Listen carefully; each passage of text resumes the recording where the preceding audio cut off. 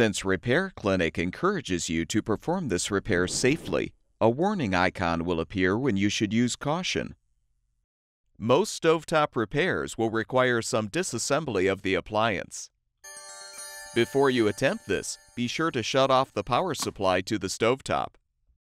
To remove a coil surface element, lift the element up to a 40-degree angle and pull to detach the terminals from the receptacle.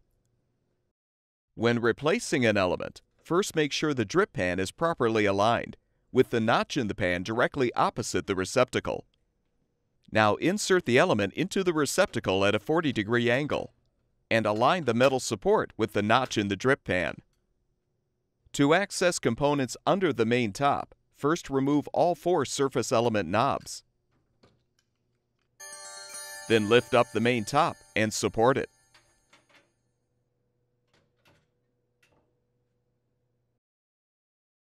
When the repair is complete, remove the support, lower the main top, and replace the surface element knobs.